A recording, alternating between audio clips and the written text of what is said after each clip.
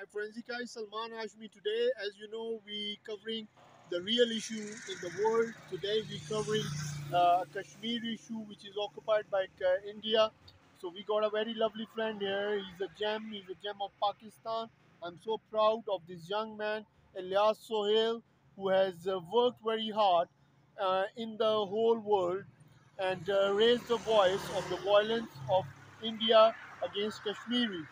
So, sir, we are very proud of you, Mr. Sohail, that Mr. Sohail has went down to America, to Canada, to Europe, and put down a cases. Pakistan is a very civilized nation, and he done a cases in the court and raised the voice. First time in the history of Pakistan that from Pakistan, without any funding from the government of any institute or any NGO, the guy, Nijaat Foundation, the guy has done the work very hard.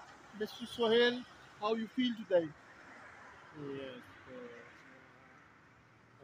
I 75 years Indian invasion of illegal occupied by Kashmir, free Kashmir. All Uh, right, sir. Sir, and tell me that what is the current situation now in England? You have filed a case in Cambridge, and so many cases in Canada.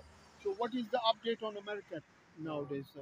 yes, Indian in illegal occupied by Kashmir, the court, district court of Texas, notice to the summon by Indian government and Narendra Modi, and the situation of Kashmir.